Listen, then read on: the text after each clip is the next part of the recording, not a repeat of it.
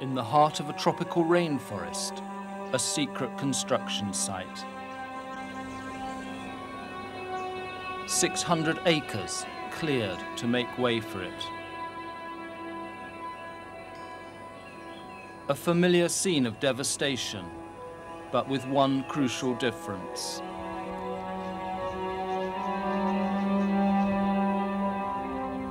Here, for the first time, the destruction of the rainforest is taking place in the name of nuclear power. By the end of the century, this remote forest will be home to a massive complex of 6 nuclear reactors. It's the latest stage in the world's most ambitious nuclear power program. No other country still believes so strongly in the nuclear dream as India.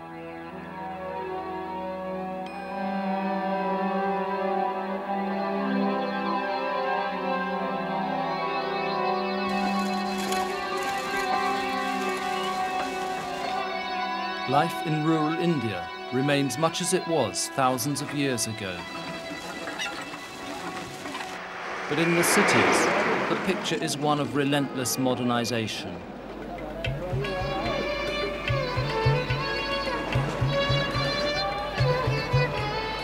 With its population set to reach the billion mark by the turn of the century, India sees economic development as the only hope of freeing its people from poverty, hunger and disease.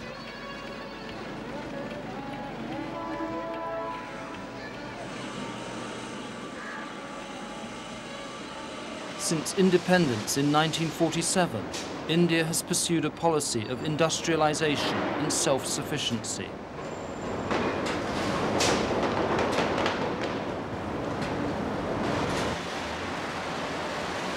India is now a major manufacturing country, advancing into high technology.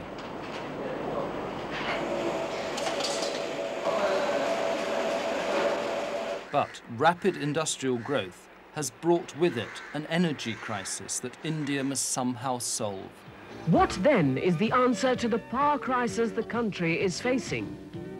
It is a power source that does not pollute, a power source that's economical, a power source that's safe, a power source that will last for years to come, a power source created by the ingenuity of man, nuclear power.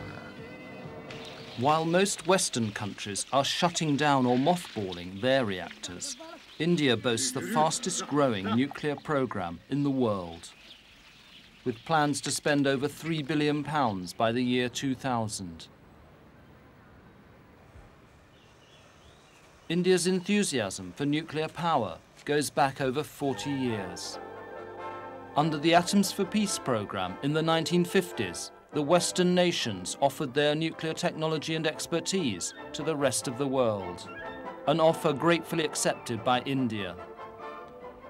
Canada provided the plans for a research reactor and sent engineers to help in its construction on the outskirts of Bombay. To translate the designer's dream into reality was no easy job. Numerous structural drawings had to be made, hundreds of technical problems solved. The time is 5:36 a.m.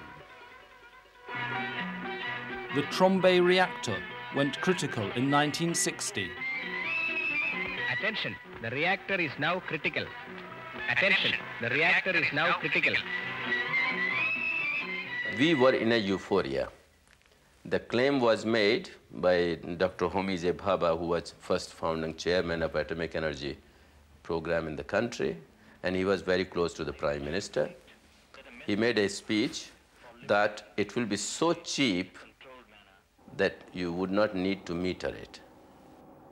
I hope this conference will play its part in helping the progress of mankind towards the ever-widening dawn of the atomic age.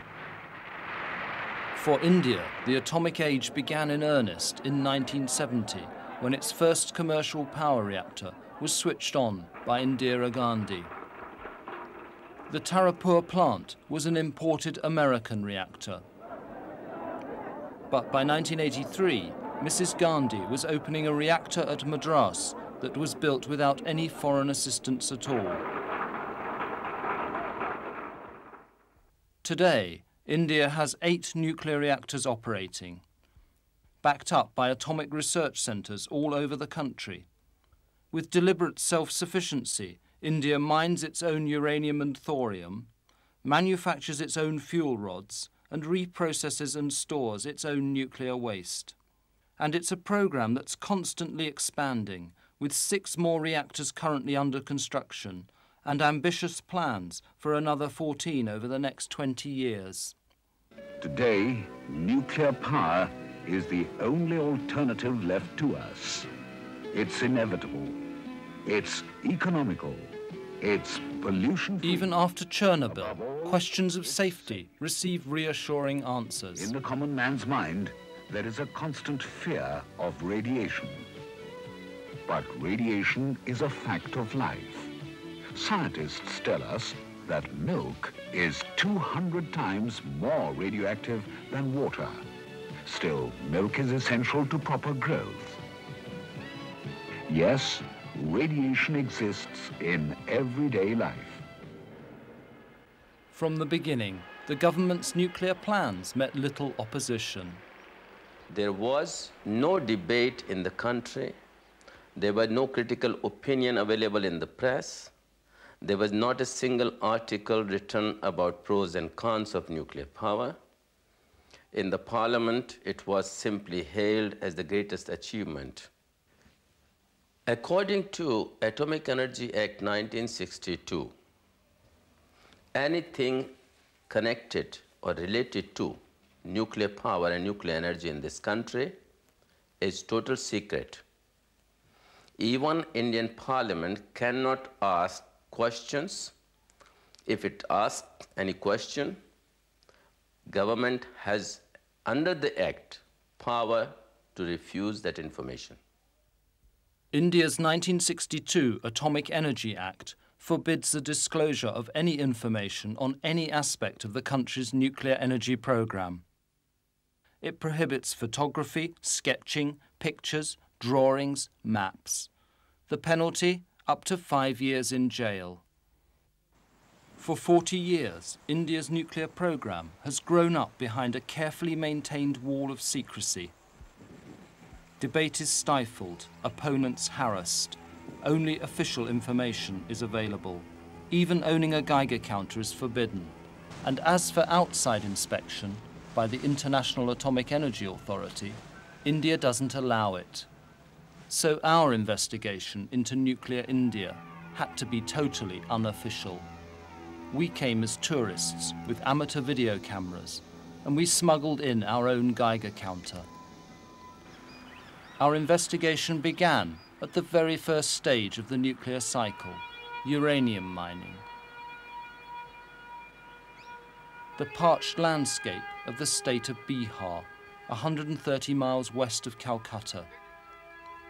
The tribal people called Adivasis have lived here for thousands of years. But because their traditional homeland is scattered with deposits of radioactive uranium, it's now officially designated a prohibited area. No foreigners and no cameras allowed. At Jadagoda, mine shafts tunnel into the hillside. The Uranium Corporation of India employs 3,000 people. A huge milling complex has grown up, processing 1,000 tons of ore a day to extract the valuable uranium yellowcake that fuels India's nuclear program. The mines and mill are ringed by watchtowers and guarded by a private security force.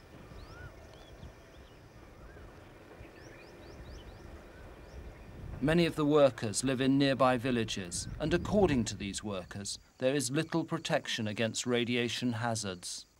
Shamdas Sharan has worked at Jadagoda for 25 years. Do the workers get any protective clothing? Nothing. The company give us cotton clothes, shoes and a hat. That's all. Nothing else. When you're handling uranium, do you wear gloves or do you just use your bare hands? We just use our bare hands. No gloves. It's not only me. None of the workers wear gloves. ऐसे कई लोग हैं जिनके list हमारे पास हैं list से आपको This is the list of workers who've died from cancer. R.K. Singh हैं R.K. Singh Rakaka उनके died लड़का from को leukemia. भी ल्यूकेमिया हो गया था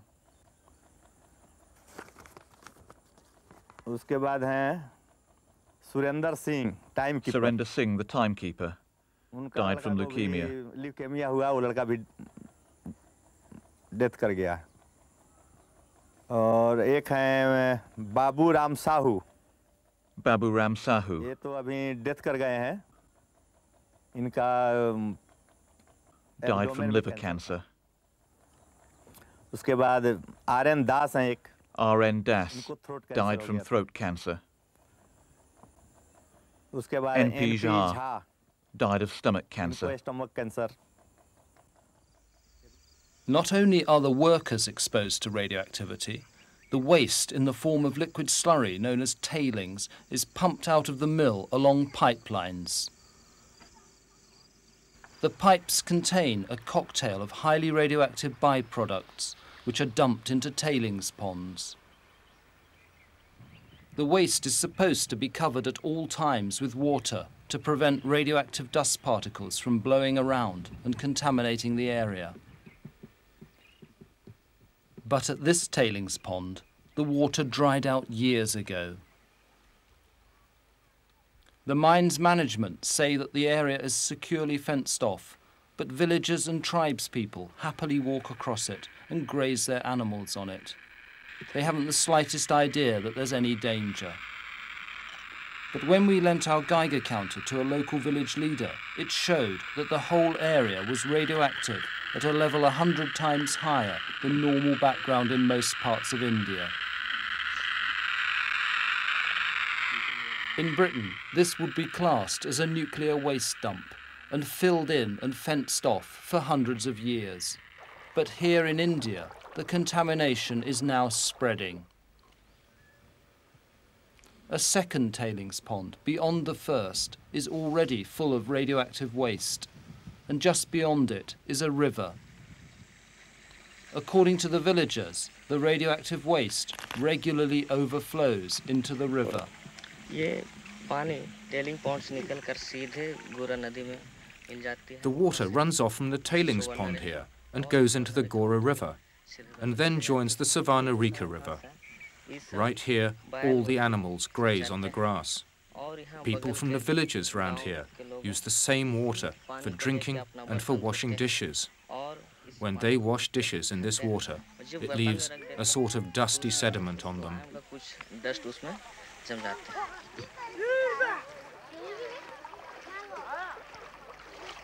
Not only do people bathe and wash their clothes and food in the contaminated water, we even heard that they drink from leaks in the waste pipe itself. The Uranium Corporation of India deny that there are any hazards to local people from their operations. But the people living in the villages beside the plant question their reassurances. This woman, Lucky Pata, lives just outside the Jadagoda uranium mill. Her 6-month-old baby is fighting for life, and that's not uncommon in this village, according to the local midwife. It happens here. After 6 or 7 months of pregnancy, the babies are stillborn. Something has damaged them. They have no eyes and no limbs. They are not complete. Lucky Pata herself has lost 2 babies before this one. My first child was stillborn after 8 months of pregnancy. We don't know why it happened. Then I had another baby. He was born with some kind of lump on his back. The lump turned into a wound, and after 20 days, he died too.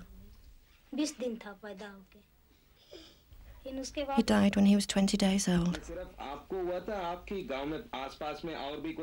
Have you seen any other children like this in your village?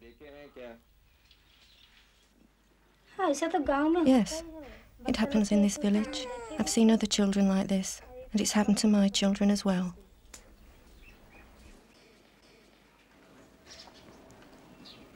This little boy was born with deformed fingers on one hand and with most of his toes missing.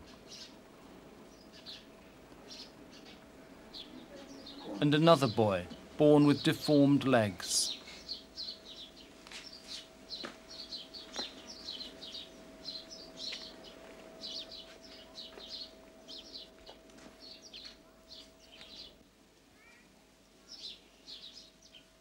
Other villagers complain of skin disorders. There has never been an official investigation into the health of villagers living near the uranium mines. But the government insists that no harm has been done to the people or to the environment at Jadagoda.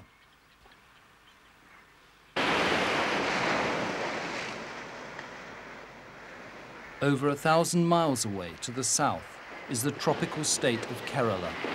Here, along the palm-fringed coastline, there's another mineral that's destined for use as India's nuclear fuel. It's called thorium, and it occurs naturally in the sand on certain beaches. It's highly radioactive. The villagers live in huts made of palm leaves, right beside the beach. The floor is the sand itself.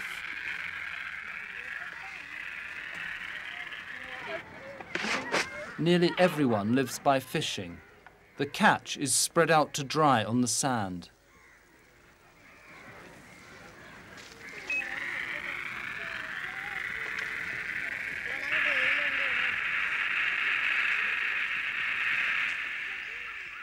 What the villagers don't realise is that because of the thorium, they are living in the middle of one of the highest natural radiation fields in the world, so high that the alarm goes off on a Geiger counter. The radiation count here is nearly 300 times normal. In Britain, radiation levels as high as this would lead to immediate evacuation. To India's Department of Atomic Energy, the thorium-rich sands are a valuable resource. The Indian Rare Earths Company mines 4,000 tons of sand a year from the beaches and processes the radioactive thorium for future use as nuclear fuel. None of the workers who handle the thorium here has any safety protection whatsoever. Do the high levels of radiation have any effect on the health of the people who live here? According to the government, there's no problem whatsoever. Radiation levels in Kerala, they say, are quite safe. And did you know that residents of a beach in Kerala, with the world's richest deposits of thorium, have been exposed to levels of radiation in excess of 460 millirems per year for generations, with absolutely no adverse effects whatsoever? That categorical statement is untrue. Since the early 70s, scientific studies have reported a high incidence of genetic abnormalities and Down syndrome among people born in Kerala's radiation zone.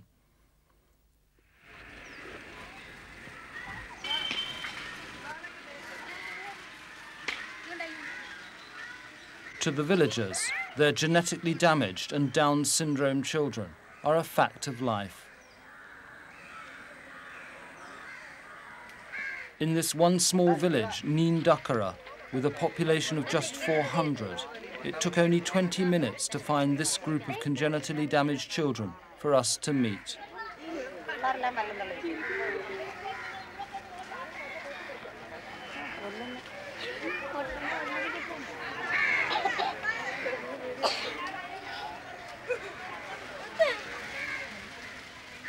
Titus is 8 years old, mentally retarded from birth and unable to use his legs.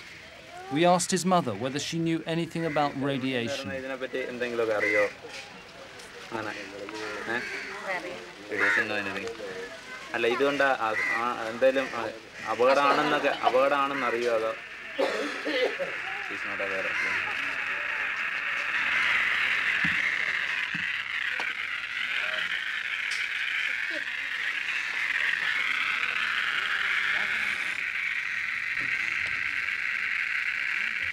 Just a few yards from Titus's house, another boy, Ignatius, was born mentally handicapped, deaf and dumb.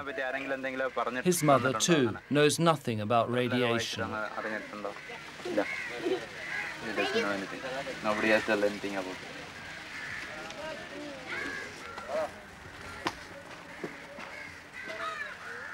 This little girl, Jane, is 13 years old, but has the mental age of a small baby.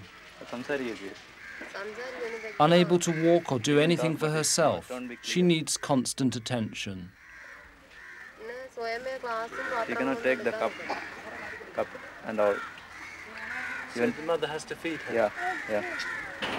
At the nearby Centre for Environmental Concern, researcher V.T. Padmanabhan has conducted long-term studies on the villagers' health.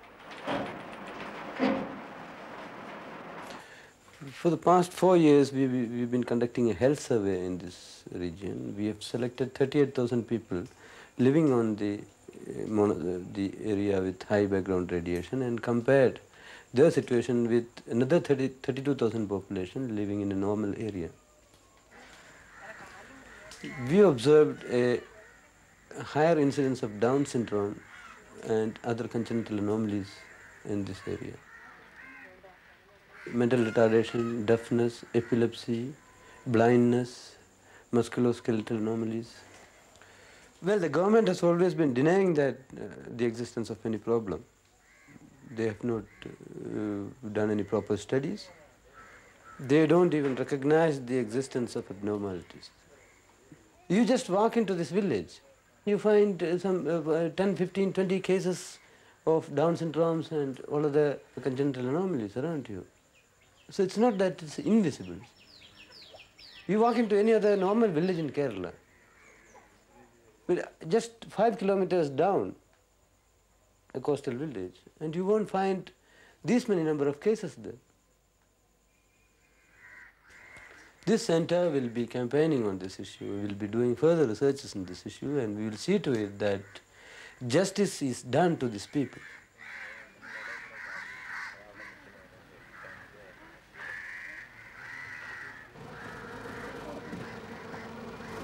From the beach, the radioactive thorium is taken by boat along the backwaters to be stored at the headquarters of the Indian Rare Earths Company at Alway, near the city of Cochin. As I see it, the city of Cochin is living with a time bomb. With around 5,000 tons of radioactive thorium stored in a silo just on the banks of a river. And the silo, as we saw it, had cracks on the wall. And we are sure that this silo will not be able to withstand a natural calamity. What will happen then if that happens? If that happens, the radioactive thorium in this silo will ultimately reach the river, which will pollute the river, the backwaters and the Arabian Sea, which would mean that thousands of square kilometers of backwaters and sea will be unusable for millions of years.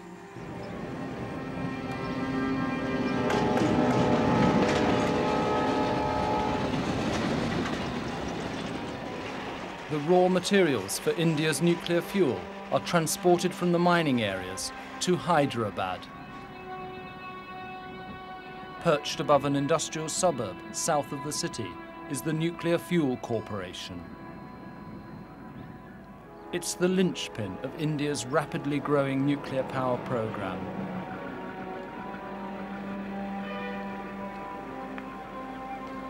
Here, all the fuel for India's nuclear reactors is manufactured. The walled 150-acre complex is a top security area.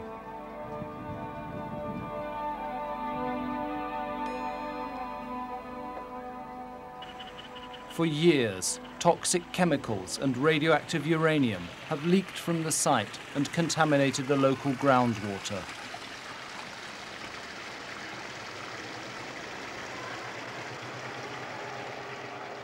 Every single well around the Nuclear Fuels Corporation site is now unusable.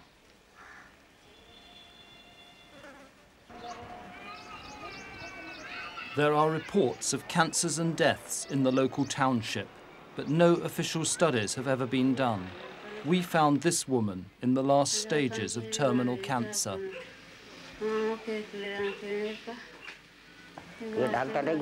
We don't know why this has happened. Only God knows. The doctors here don't even know. People living around here are getting all these diseases, all kinds of diseases. It's all around here. It's in the air and in the water. Gases are released from the factory. It's all because of what's in the air and in the water. She's in constant pain now. She can't even eat anymore because of this. 6 weeks after filming, this woman died.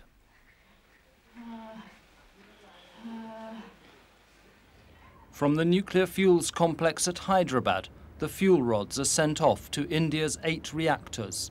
The government claim their record has been successful and safe. The Department of Atomic Energy, the DAE, has successfully pursued a program of indigenous development of nuclear power technology. The design of Indian nuclear power plants provides for not one, but multiple rings of safety, making their operation almost completely fail-safe. We do not have any reactor system which is totally safe.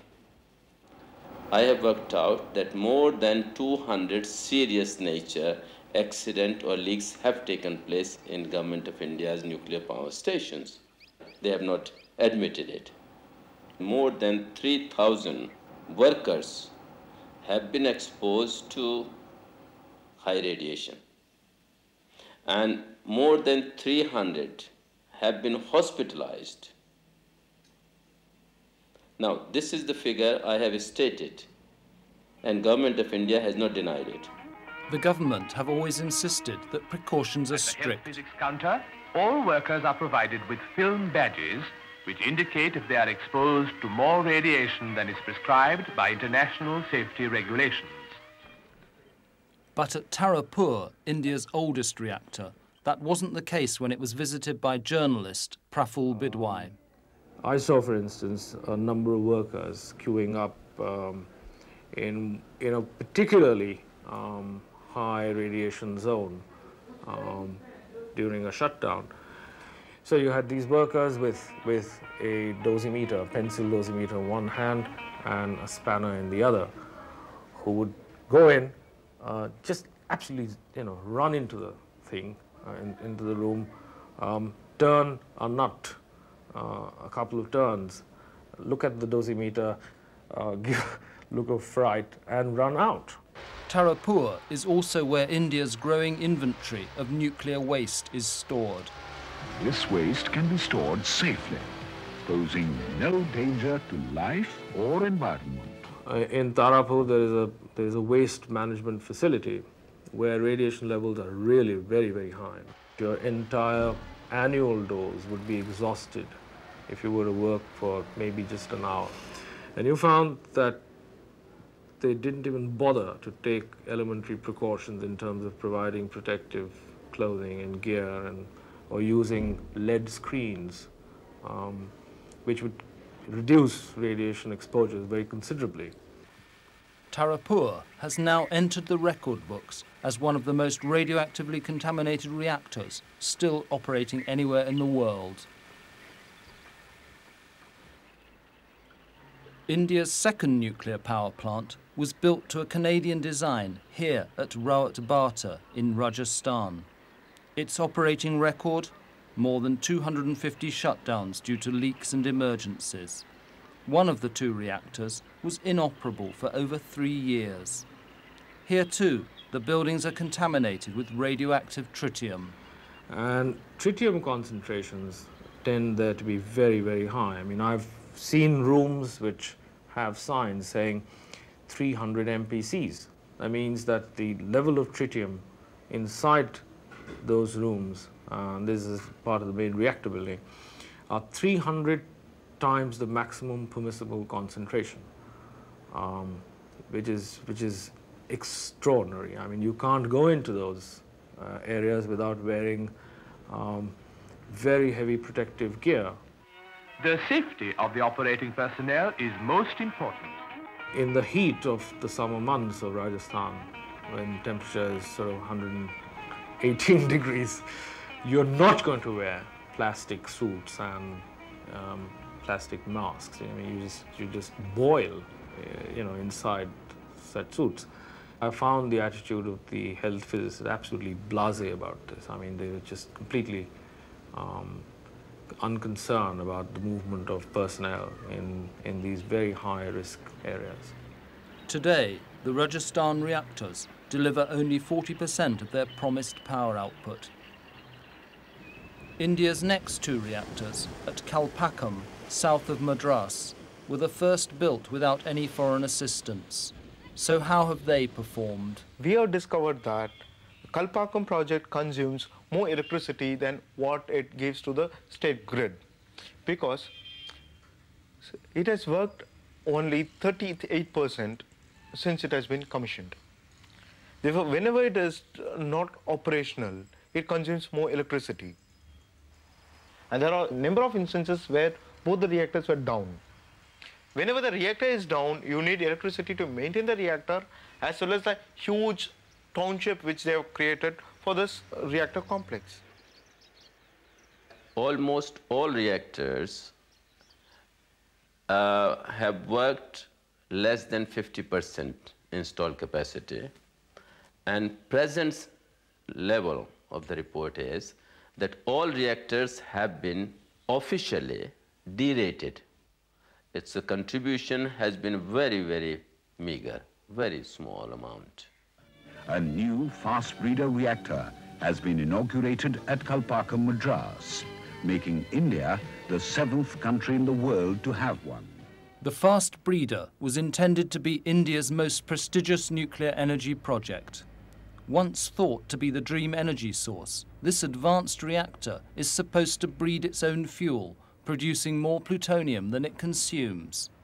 Britain, America, France and Germany have all tried to operate fast breeders without success, but that hasn't deterred India. The day it went critical, it worked for 2 minutes and it generated electricity to light a 200-watt bulb. That's all? That's all. It had one major accident. Fuel rods inside the core of the reactor got intertwined. Once it got intertwined, the entire thing becomes static. There is no precedence for such accidents anywhere else in the world. And whenever we have pointed out this fast breeder technology has not worked elsewhere in the world, the stock answer of the Indian establishment is that if it does not work with the West, it doesn't mean it cannot work with the East. India now plans to spend £150 million on a second, bigger fast breeder reactor. Critics say that the money would be better spent elsewhere. Atomic energy program takes 20 to 25% of our research fund. So research and development areas, 25% goes to atomic energy, while the health research in medical areas is less than 2%. Higher education receives less than 2%. Non-conventional sources of energy, renewable energy sources, gets less than 1% for research. We have very high the capacity of hydropower, but we are using less than 15% of our water energy. Then, as you know, we have enormous amount of sunshine. We are not using it, even 1% of it. Far from developing alternative energy, India is forging ahead with its £3 billion nuclear power programme. Yet so far, it contributes only 2% of the country's electricity. Why then is India so committed to nuclear power? A poor country, which is not producing the electricity, and yet is spending 20% of its research efforts, must have some ulterior motive. And it does not permit an open debate. It does not allow scientists to speak up. It does not allow parliament to discuss. Then it means there is a hidden agenda for nuclear power. And what do you think that agenda is? It's a madness to produce nuclear weapons, to have the plutonium. On the 138th day of the year, at 02 hours, 38 minutes, 20 seconds Greenwich Mean Time, corresponding to 8 hours, 08 minutes, 20 seconds in the morning, Indian Standard Time, the graph went haywire. India shocked the world in 1974 when it tested an underground nuclear device in the Rajasthan desert. The material for that explosion was made secretly in its early reactors. Then and now, the Indian government have always claimed that the explosion was for peaceful purposes. Committed only to the peaceful uses of atomic energy. Madam, don't you think that it's going to raise the prestige of India amongst the developing countries? You know, I'm never bothered about prestige. Madam, what is its significance to the science development of India? Well, naturally, that is it. From that point of view, it's an important step. Thank you. But I think by and large, people realize that there's double speak here, that there's a policy of deliberate ambiguity that is followed, and no one buys the argument that you know, the nuclear program is entirely peaceful. Everyone knows, I mean, we have known since 1974 that there is a strong military dimension. Since independence, India has fought 3 wars against Pakistan, a self-declared nuclear weapons state. Analysts fear that the next could be history's first double-sided nuclear conflict. Earlier this year, India successfully tested its intermediate-range ballistic missile, the Agni. No other country has ever developed such missiles except to deliver nuclear weapons. Already, it's estimated India has a stockpile of material for between 40 to 60 atomic warheads. And here, at a village called Ratnahalli near Mysore, is India's best-kept nuclear secret of all. They call it the Rare Materials Plant, but that's just a cover for its real purpose, to supply highly enriched uranium, an essential component for advanced nuclear weapons. Whatever the motives for India's pursuit of the nuclear dream, its program is now facing growing opposition. In the arid plains of Rajasthan, 300 miles south of Delhi, a recent controversy has centered on the Rawat Bata nuclear power station, opened in 1973. From the villages near the plant, disturbing reports of cancer and birth defects have arisen. Those reports first came to light by chance when Dr. Sangamitra Gadekar stopped at one of the villages to break her journey. I sat there for 5 minutes and then I saw some children playing around and they were not normal. They were not walking normally. So I called them nearby. I went and talked to them and found that there were many deformed children there. And then I saw a small guy about 11 years old, and he had this rare condition which is exostosis, multiple exostosis, and that is multiple tumors in the long bones, and which was very sort of shocking to me. And then I saw another guy who had a big tumor in the neck, and then there was another person who had a parotid tumor in the cheek. And I asked them what is the population of this small village. They said it was 500, and that was a first shock that I received. I had not seen that before. This is not rural India, typical rural India. So usually, you know, people say that, oh, this is due to malnutrition, this is due to this, and this is due to that, and the rural conditions in India is terrible. But I have been in rural India, and I have been in worked in many hospitals and many small places where there are no hospitals. And conditions are not like that. Dr. Gadekar wanted to know more about the health of the villagers, but with no official medical information available, she decided to carry out her own health survey. She began by talking to workers from the reactor. A casual laborer in the Rawat Bata nuclear power plant, in one day, He received 2200 millirem of radiation within half an hour, more than what he should have received in 1 year. So then he was sent home, and after 15 to 20 days, there was this black burns had developed, which were very small first, then they increased. They were not actually burns, but it is a precancerous stage of the skin.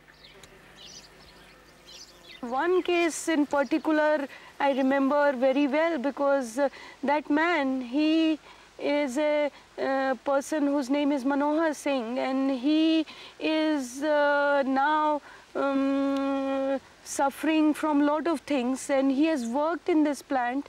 He has worked with the waste which is in the cooling ponds, and he told me that in half an hour he received 2600 millirem of exposure, and both his lungs are non-specific pneumonitis, lung infection.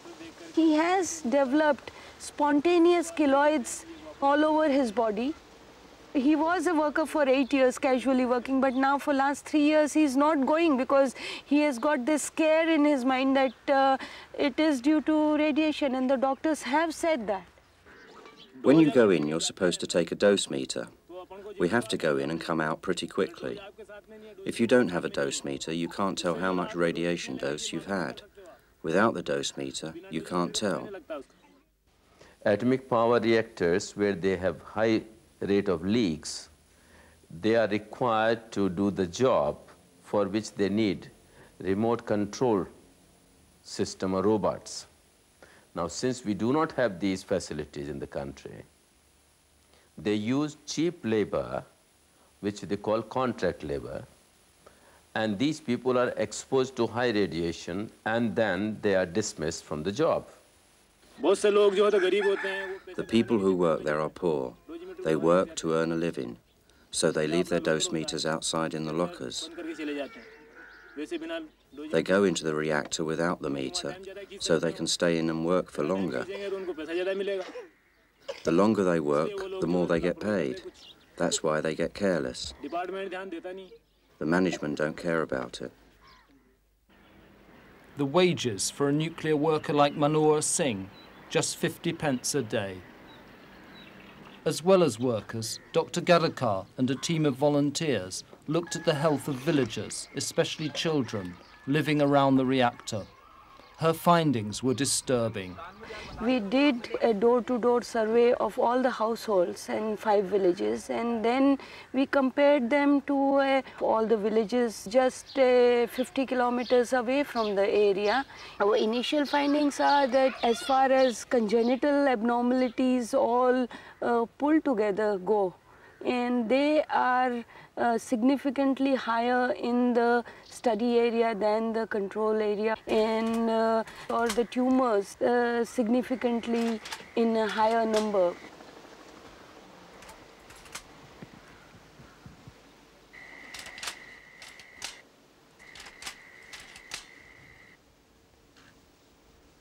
One of the cases in the survey, 11-year-old Badri from a village 1.5 miles from the plant. He has developed multiple bone tumours all over his body. His family are too poor to afford treatment. It's been 1.5 years he's been like this. He's suffering more now. It's getting worse.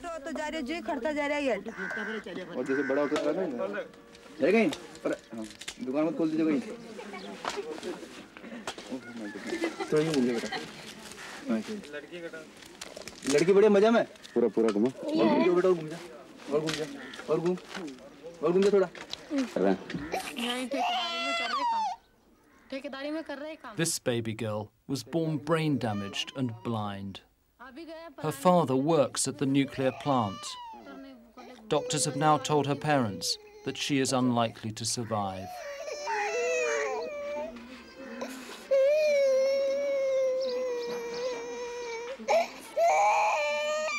This boy from the same village has Down syndrome.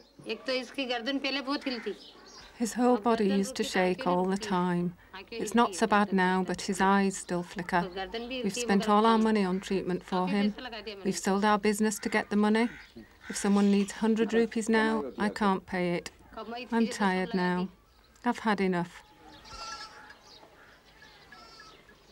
A bone tumour of the kneecap on a girl aged 12.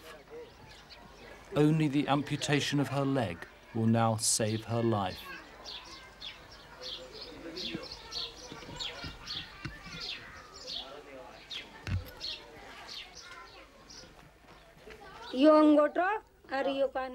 Her neighbour, a little boy, born with 2 thumbs and a missing ear.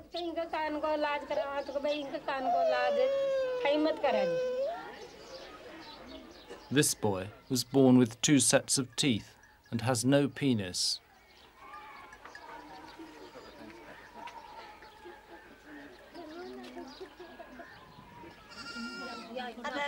And this woman, Narayan G, has an inoperable tumour on her neck. She is resigned to a painful death. We've spent all our money on treatment.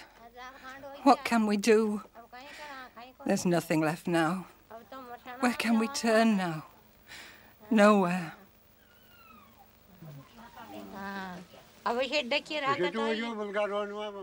Of all the people, why should I get this? It's like a curse. It'll only be over when I die. I think that the health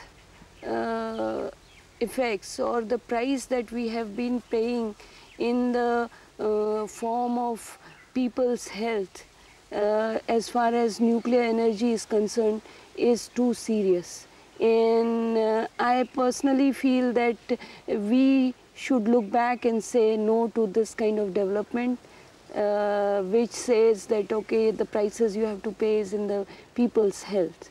This technology has taken us for a ride, and it promised a lot, delivered very little.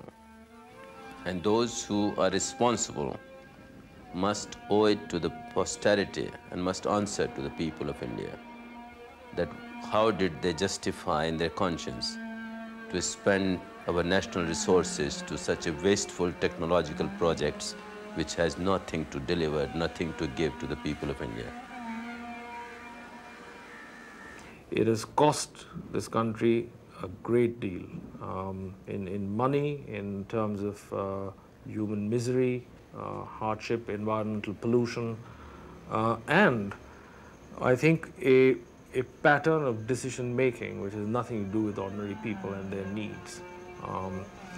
So it's a bad mistake. It's a dream that's gone sour.